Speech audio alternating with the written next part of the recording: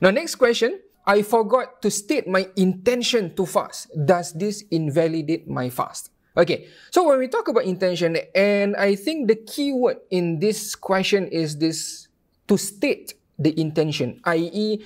to recite, to say out loud the intention. The niyat nawaitu sawma ghadin an adai fardi syahri Ramadan hadhihi sanah lillahi ta'ala.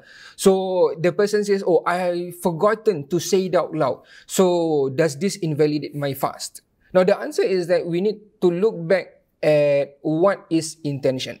Now scholars say that intention essentially is the resolution that you make in your heart. So it is what is within you, what is in your heart, what is in your mind.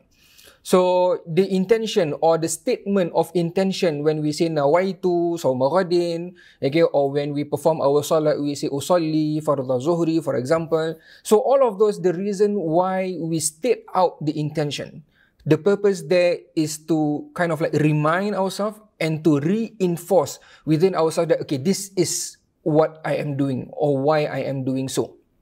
But even without the statement of intention, as long as you have the resolution within your heart, within your mind that, okay, yes, this is what I'm going to do, then it is counted. Okay, so your fast is still valid. In fact, even if you're talking about resolutions, how or what do you mean by resolution? Now, this is an example that I can give quite simple enough. When you wake up before subuh, okay, say for example, maybe 4:30, you wake up and then you have your pre-dawn meal, you have your sahur. The action of eating your pre-dawn meal, of eating your sahur in itself can be considered as a resolution. So you know that, okay, the reason why I am waking up before subuh, okay, I'm eating in the middle of morning, essentially is because I want to fast for the whole day.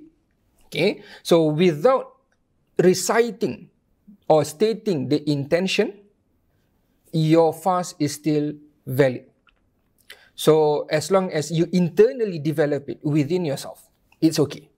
So you can still continue with your fast for the day. You do not need to recover or repay back the fast after the month of Ramadan.